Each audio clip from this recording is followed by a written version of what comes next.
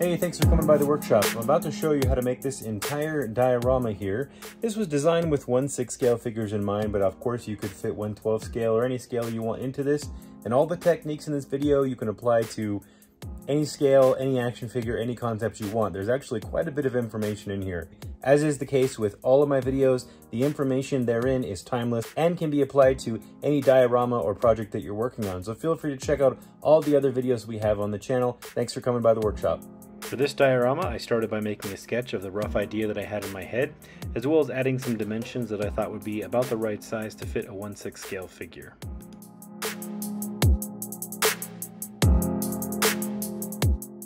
This pink stuff is actually insulation foam, most commonly known as expanded polystyrene foam, or XPS, or even EPS foam. There's a link below where you can get some of this stuff in project-sized panels off Amazon if you cannot find it at your local Home Depot. I'm using a T-square to mark off the width of my base and the width of my back wall so that I can cut a nice straight line.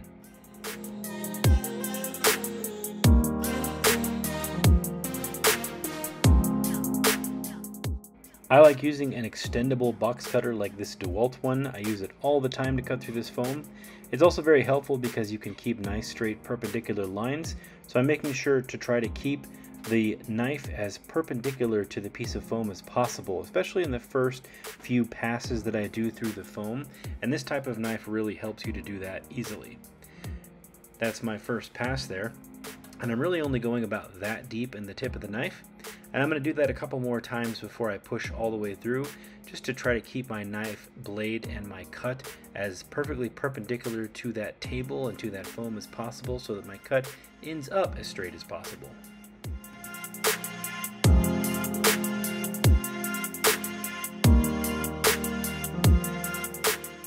As you can see, my cut is at a very slight angle. Instead of a perfect 90 degrees, it's probably about like 88 degrees or something like that. But that's good enough for this type of work. We're not trying to go for absolutely laser perfect precision, but we try as best we can. This cut, as you'll see in a minute, gets a little bit more wibbly wobbly, but I'll show you another way to fix that.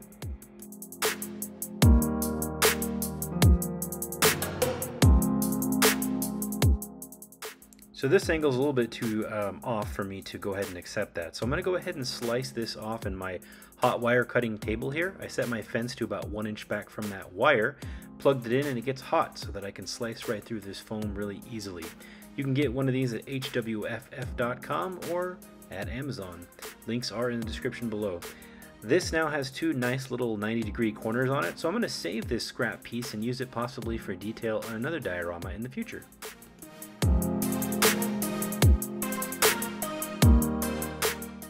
So another way you can correct the angle of the edge that you just cut is by using some sandpaper. This is a rubber sanding block and a piece of 120 grit sandpaper. And as long as you don't push too hard into the foam and you let the sandpaper do the work, it can nicely straighten out edges for you, or even round over edges if that's what you want. So you just got to keep at it a few times and you can knock down those angles. With the base and the back wall of the diorama to our liking, I'm going to move on to making some features. This is 2-inch thick insulation foam I got at Home Depot. This comes in large sheets that you do have to break down. So this is a scrap I had that I'm just shaving off the backside to create a nice flat edge for mounting to the diorama back wall. I'm also going to use a speed square like you see here to give myself a 90-degree indication mark so that I can slice that off on my hot wire cutter to create myself a nice 90-degree corner.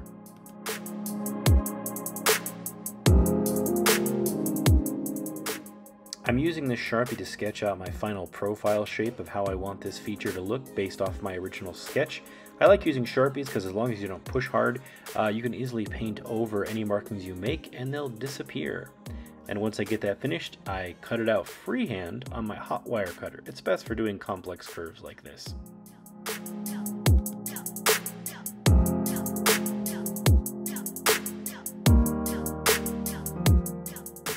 I like to use sewing needle pins to hold the foam together because I don't necessarily like gluing things together until I know that I'm 100% ready, and using a square like that and these pins to hold things in place is nice when you're trying to decide exactly where you want to lay features and you're not ready to glue. I have this cutoff from the feature that I just made, and I was thinking it might be nice to use it as an additional feature or to create some more interest to the piece. So I use my speed square again to mark a bottom, and then trim it off on my hot wire foam cutter, and then use the straight edge to mark the back, and then trim that off on my hot wire foam cutter.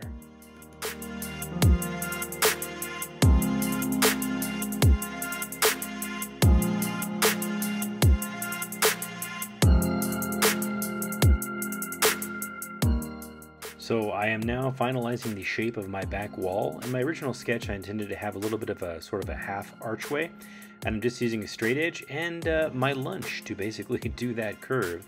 This is a salad bowl I had bought earlier in the day, and it seemed to actually be pretty much the perfect shape, so I'm using it as a template.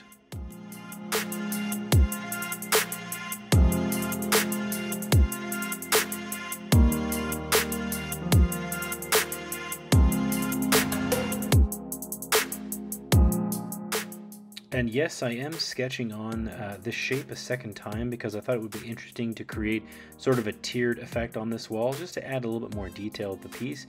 You don't have to do things like this, but sometimes I kind of get inspired and just go for it.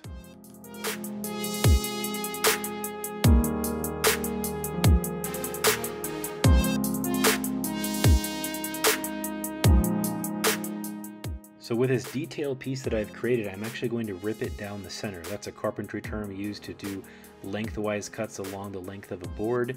I'm just doing that here to create basically a thinner wall section so that I can do that.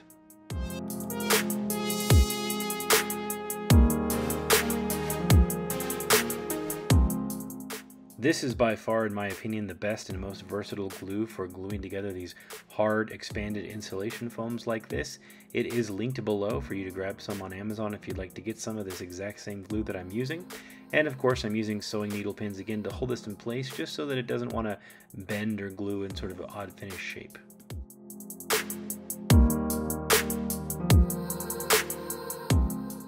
I'm using that good old Sharpie again to sketch where I want my features to be on the back wall and bottom of my diorama, because we are about to make some major cuts, and we're going to replace some of the hard insulation foam with this green floral foam or dry foam that you see in my left hand. So it's important to mark out where you want things to be for this next stage of the process.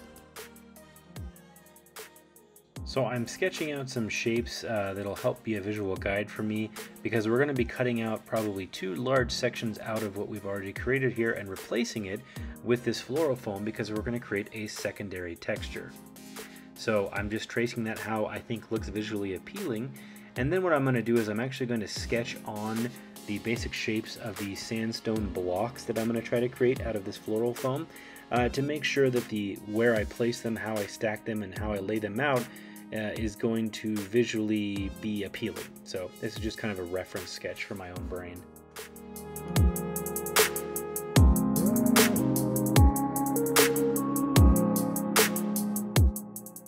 So same process as before with this floral foam. Incidentally though, this floral foam is much weaker at this stage, and it is actually quite easier to cut.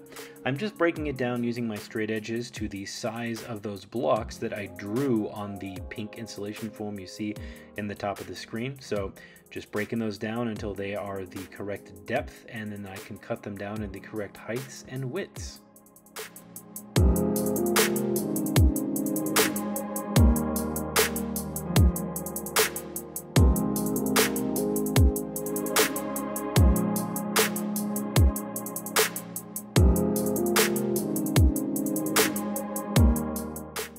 I'm just using some 120 grit sandpaper to round over and knock down the edges that are going to be facing the front of the diorama. I just thought this would look more visually interesting, make the blocks look like they were going to be hewn or even worn down over the years and the edges were not so sharp. And then I'm just taking these and I am gluing them together with that same glue that I used before, that EPS glue, which is linked below. And we are stacking these to essentially fill roughly the same space as those shapes that we already drew onto our pink foam.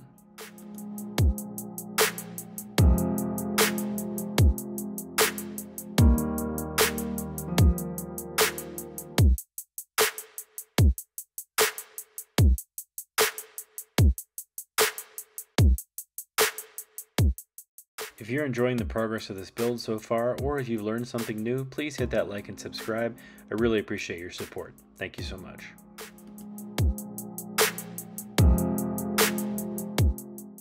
Next step to reinforce this fairly weak floral foam is to just push some skewers all the way through those bricks to just add some rigidity and strength to these before we move on to the next step.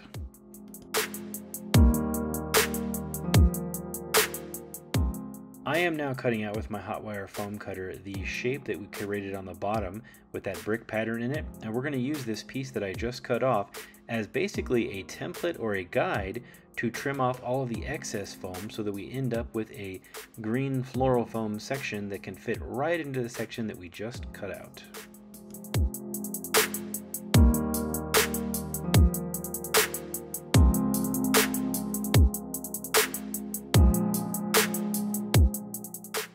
Diorama Puzzle Making 101. So now that we know this shape fits, we can go ahead and glue this into place as a replacement for what we just removed. And we're going back to that lovely EPS glue again that I've mentioned several times.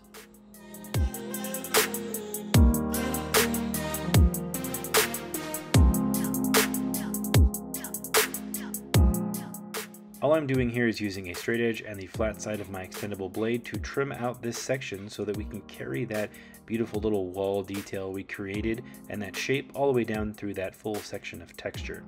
I'm going back to those skewers and using those skewers through the floral foam and now into the pink foam to help reinforce the bond between those two edges. This is the most important step in using this floral foam. This is what's going to strengthen the floral foam up. You are going to spread either Mod Podge or tacky glue or white glue or PVA glue, any type of PVA glue, all over this stuff. You're going to want to do probably 2 evenly coated layers. The thicker you go, the less the texture you have at the end. The thinner you go, the weaker it will be. So keep that in mind in doing this. And everything you just saw me do on that lower section, I'm going to repeat for this upper section.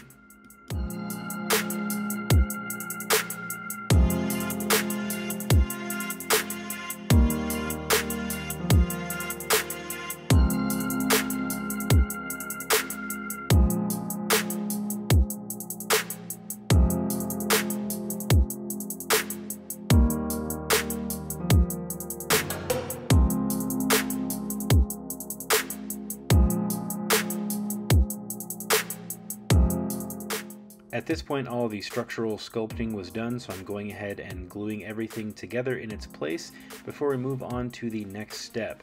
I also decided to create a little extra detail like a broken piece of sandstone block for the front corner of the diorama, just using a broken piece of floral foam and gluing it down and putting some Mod Podge on it.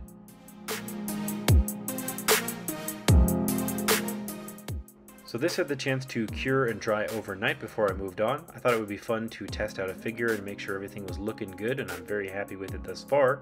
I did an additional step where I laid down some Mod Podge in some strategic areas like that back corner there and in the front, and I sprinkled some plain unscented kitty litter on top of that Mod Podge and let that dry overnight with it just to add some interest to the piece. It adds some rubble and some weathered pieces and just some generic stone. It works excellent, excellent, excellent for adding detail. Now moving on to our second wall texture using all-purpose spackling paste. Now you don't have to have this exact one or this exact brand, just as long as it's basic spackling paste. These are a couple of little spreading tools that I got. It's actually one big spreading tool I got at the hardware store that I cut into a few pieces so that I could use it, but you don't have to have a fancy one like this. You can get a spackling paste knife, or you can even just use a cut off piece of cardboard. Because all you're going to be doing with this spackling paste is just spreading it around, and you're actually going for a sort of randomness to it, so there is no perfect tool. Basically, it's really just about using your own creativity to spread this around to your liking.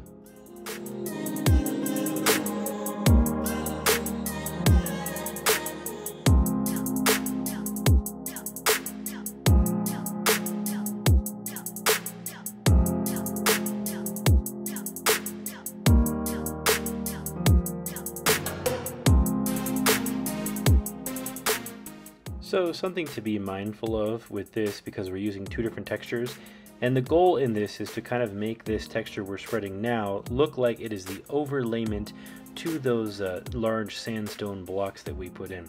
So we want this texture we're spreading to kind of abut the edges and maybe start to overlap a little bit of those blocks, but not completely cover them, because we're going to actually sand this down later after it dries to create a little bit more smoothness and weathering on top of it.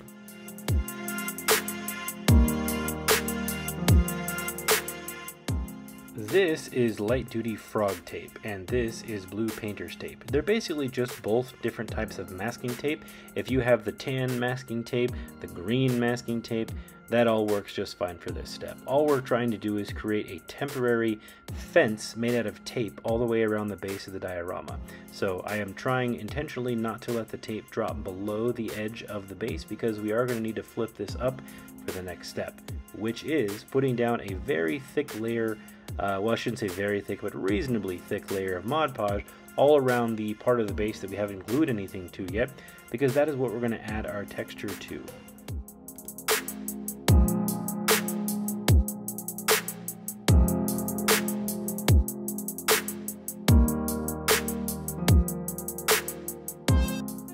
I am just using a folded piece of paper to distribute play sand on top of that Mod Podge we just laid down. And this is just plain old normal play sand. You can get it in a 60-pound bag at the hardware store. It's usually less than 10 bucks for that 60-pound bag. It's much cheaper than the craft store and is a finer sand. Now that we have that sand laid around, we're going to go ahead and tilt our diorama around. And this is where that fence that we created out of tape comes in really handy. We can tap around the sand to make sure that it gets evenly coated on our Mod Podge layer.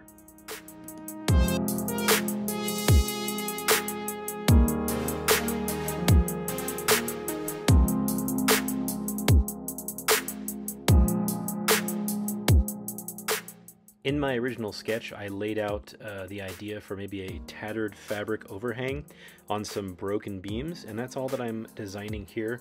And I'm using this 3/8 inch diameter dowel rod, and I'm just simply breaking it off to create my first piece here.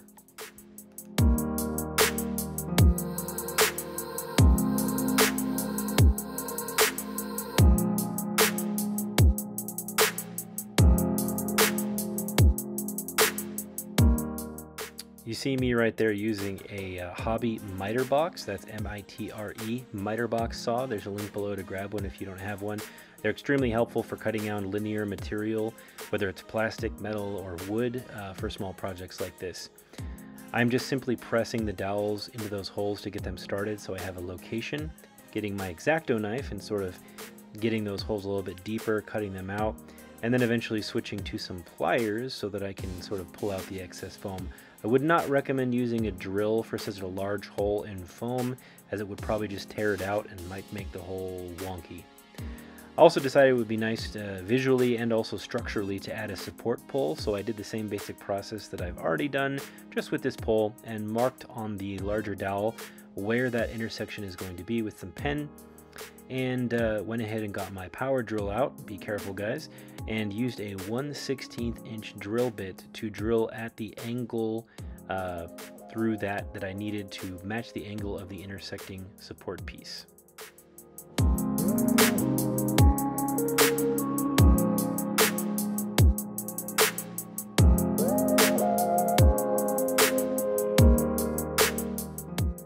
I took a finishing nail and nipped off the head with my pliers there and just super glued it through both wood pieces to make sure it had some structural integrity to it.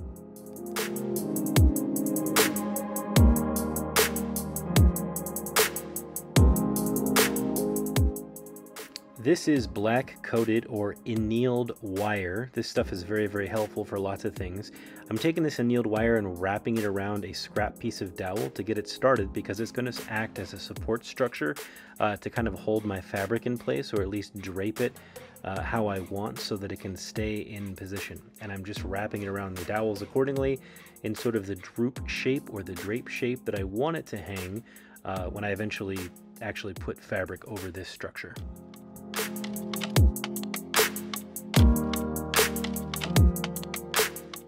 So I created a temporary holding piece of foam here for my drape structure because the next step, I didn't want to drip any of the material that we're going to sort of impregnate the fabric with onto the diorama that we've already created.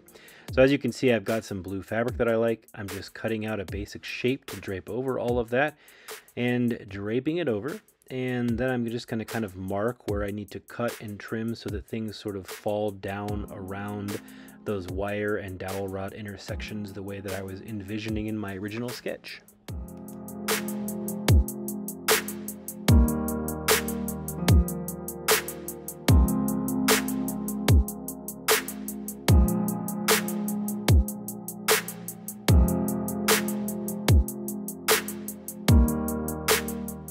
I'm just adding some weathering to the edges of this fabric by just kind of slicing it up with my knife, dragging this wire wheel over it. Of course, you can use a wire brush if that's what you've got, or even some sandpaper just to kind of make it look like it's been hanging up there for a while and it's had to endure some elements.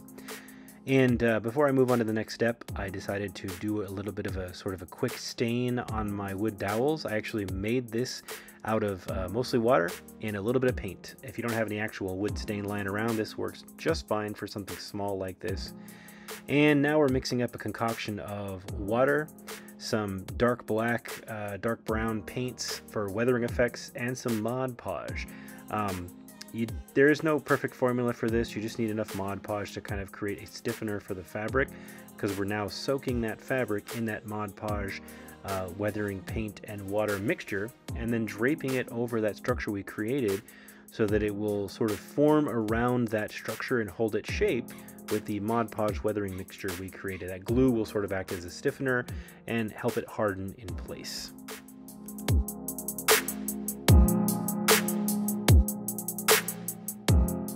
This next step is just a matter of personal taste. I'm running over this drywall putty with 120 grit sandpaper to knock down all the sort of hard and sharp edges that dried. You don't have to do that if you don't want to. It's just kind of what you want it to look like. Then I'm deciding to smooth out those edges just a little bit for my piece.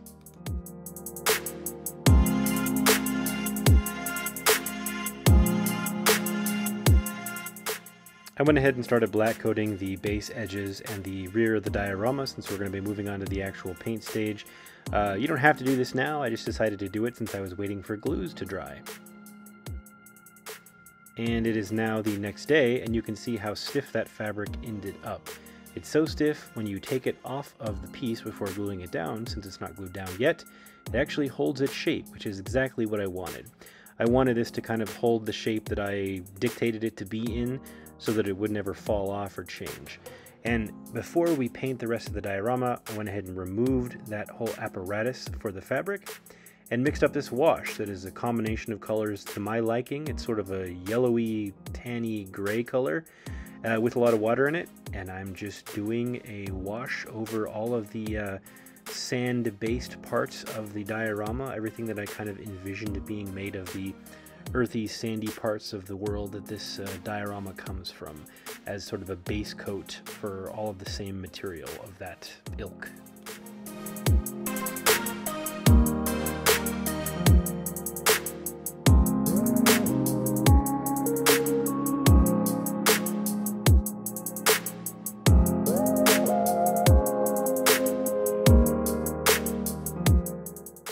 I went ahead and mixed up a custom base color that I liked for the overlaid plaster part of this. I really like this sort of slate blue, dark medium earth tone slate blue, and I went ahead and covered all of the opposing texture with this color as its base coat.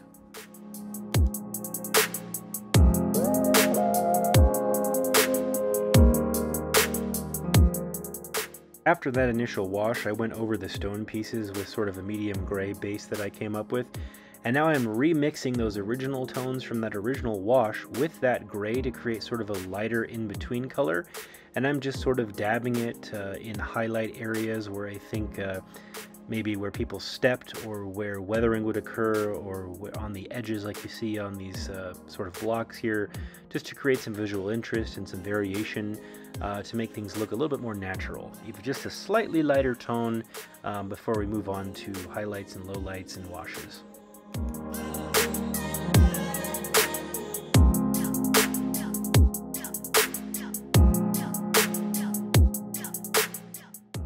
speaking of washes, I took the same tones again that I started with, and I just lightened them up with more of the light colors in those tones, and added a bunch of water, and now I'm basically doing a wash, a light wash now, over all that same sort of sandstone material made of that natural rock or minerals from this planet that this is supposed to be from. And then I'm going to go back, after I've sort of covered this in the way that I thought looked nice, and soak up some of that with a paper towel, sort of strategically to create some more visual interest and variation.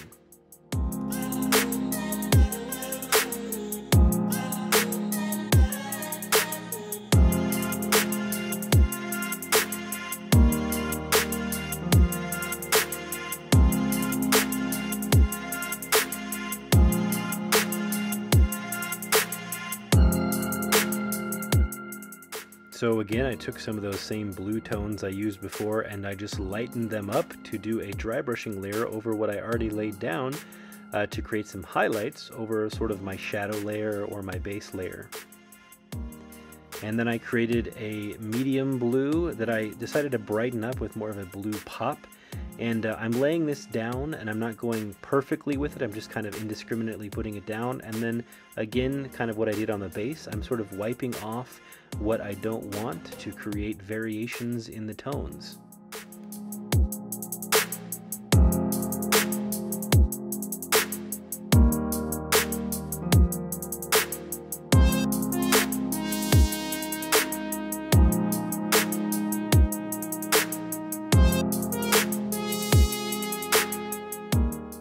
And for sort of a final detail before we move on to the washes, I decided to take this color that I love called Spiced Berry. It's sort of a burgundy wine rusty color, and create some cool detail here and spell some stuff out in Arabic. If any of you can figure out what I wrote, type it in the comments below. I don't even remember what I wrote. And this is sort of the last step in painting here, as I made a wash out of sort of blacks and grays, and I'm going over pretty much the entire piece with that, and I'm doing more of it in the corners and less of it in the flat surfaces, just because that's where maybe moisture and water would pool if there was atmospherics on this planet, like rain, and allowing it to sort of just drip down naturally, and then maybe guiding it with my brush, just kind of brushing down and even brushing up. And then where it's too heavy, just kind of taking the paper towel in my left hand and dabbing it off wherever I feel like is necessary.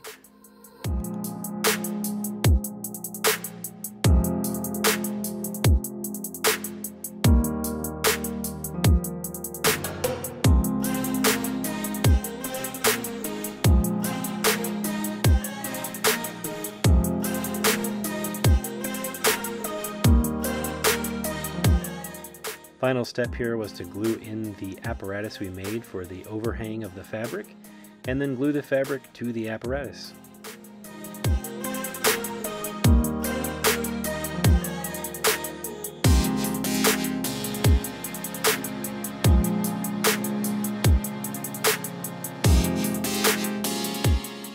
Of course, once the diorama is done, you gotta test your figures in it, right? Well, this one is the tank trooper from the movie Rogue One, and this diorama was inspired by Jeddah City from Rogue One, which is where this guy first appeared. But definitely was happy with the way this diorama looked with other figures, like my Mandalorian figures and the OG Mandalorian Mr. Boba Fett. Even though this diorama is themed with sort of a Star Wars vibe in mind, that doesn't mean you can't take the techniques that I showed here in this video and use them for anything that you want. Go nuts. So, this was made over the course of my first 3 live streams, OW Art Live number 1, 2, and 3. If you'd like to see everything you just saw in way more detail, with me doing a lot more explaining, go check out OW Art Live 1, 2, and 3 on the Live Builds playlist here on this channel. Thanks for watching, happy building, feel free to ask any questions in the comments below. I hope you have an awesome day. Thanks for coming by the workshop.